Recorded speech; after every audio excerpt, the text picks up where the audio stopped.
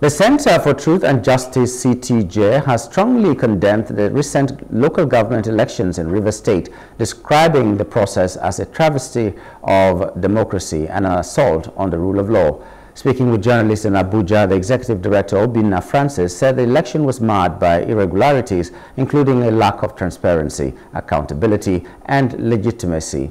He cited a federal high court judgment restraining the Independent National Electoral Commission (INEC) from releasing voters' register to the Rivers State Independent Electoral Commission (RSIEC), which was allegedly overridden by Governor Fubara. Francis further criticized Governor Fubara's use of proxy parties to advance his political agenda and the involvement of RSIEC in the process. If an election was conducted in the government house, I think invariably you definitely know that there will be no security and there was no elections. And because there was no election, that was why securities were not provided. If there were elections all over the state, security must have been provided. And because they have already made their plans not to hold the election as it was supposed to hold, there was no provision for security. And therefore, that was what amounted to this. It was not an election, but a selection that was done by Governor Fubara.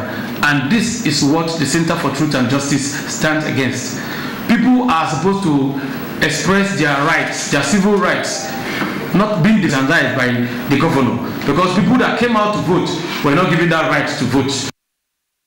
Hello, hope you enjoyed the news. Please do subscribe to our YouTube channel and don't forget to hit the notification button so you get notified about fresh news updates.